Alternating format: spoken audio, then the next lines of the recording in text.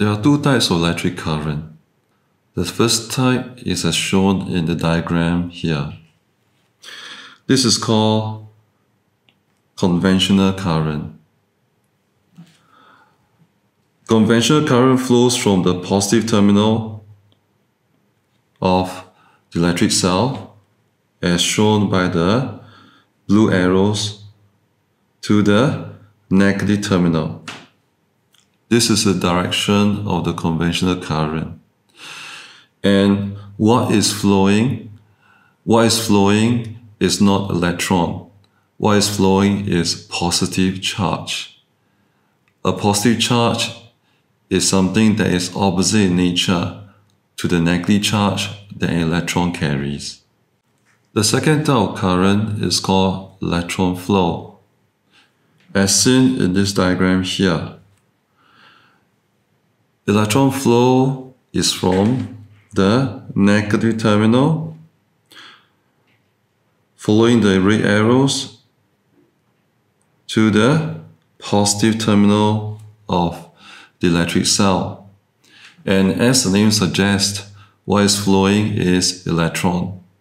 Now, you may ask, why are there two types of current? Isn't there supposed to be just one? Well, the truth is, what is truly happening is the electron flow. That is what is really happening in electric circuit. But a long time ago, people thought that what was flowing in a circuit was positive charge.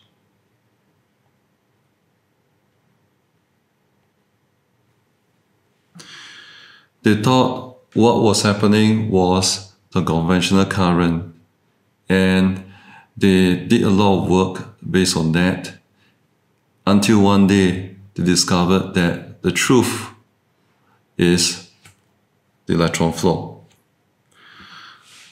So what they decided was to keep the conventional current while bearing in mind that what is really happening is the electron flow.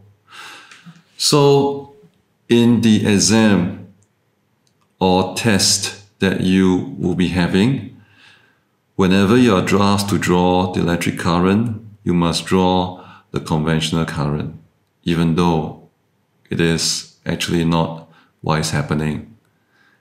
It is more of something that comes from history. An electric current is something that can be measured. It is called physical quantity. If it is something that it can be measured, there must be a unit for it. The SI unit for the electric current is called the Ampere. The symbol is a capital A. Electric current is measured using an ammeter. The symbol for this instrument is a circle containing a capital A with two wires at the sides. How do you connect an ammeter in a circuit? If you want to measure the current flowing from an electric cell, then, like in this diagram, the ammeter has to be connected in series with the electric cell. What does it mean for them to be connected in series? If you look at the flow from the positive terminal to the ammeter and through the ammeter, there is only one path for the current to flow.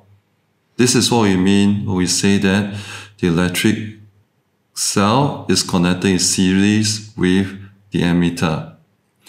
Now, if you get a chance to look at the ammeter, you will discover that there is a positive terminal and there is a negative terminal. There are two terminals on the ammeter. So how do you connect the ammeter? All you need to do is this. As seen in the diagram, you connect the positive terminal of the ammeter to the positive terminal of the electric cell. You connect the negative terminal of the ammeter to the negative terminal of the electric cell. This is how you're supposed to connect an ammeter. And this arrangement will allow you to measure the current that flows out from the electric cell.